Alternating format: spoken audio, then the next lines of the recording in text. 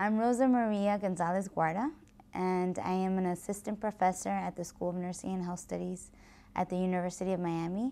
And I've been fortunate enough to be part of an initiative by the Robert Wood Johnson Foundation at the Institute of Medicine.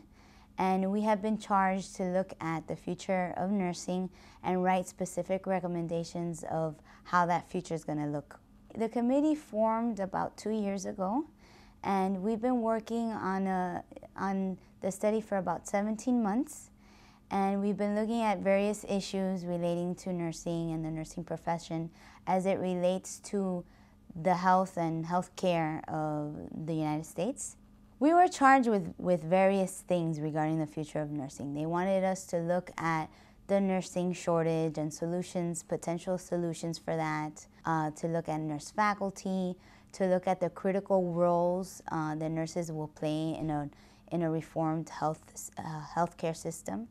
And in order for us to meet those study charges, we did various activities. We met a few times as committee members.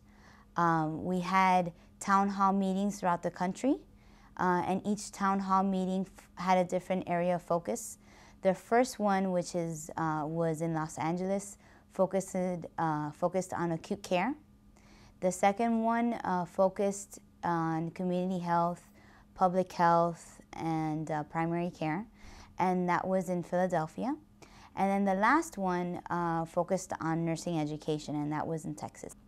I really hope and I really believe that our recommendations are going to have a real strong felt impact locally, on the state level, and at the national level. And what I hope is accomplished from these recommendations is that nurses be used to their full capacity, because when they are used to their full capacity, good things happen.